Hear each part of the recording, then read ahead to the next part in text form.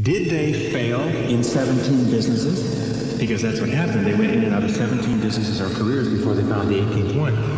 What was the purpose of each of those 17 businesses on average? Wasn't it to teach them the essential lessons that they had to learn if they wanted to become millionaires in their mid-30s? Of course. Now, the difference between winners and losers is certainly this, is that winners accept and believe absolutely that they are fated and destined to be successful, and that every single thing that happens between where they start and their ultimate success is either a step forward or a valuable lesson that has been sent to them to teach them something that will enable them to be ultimately successful.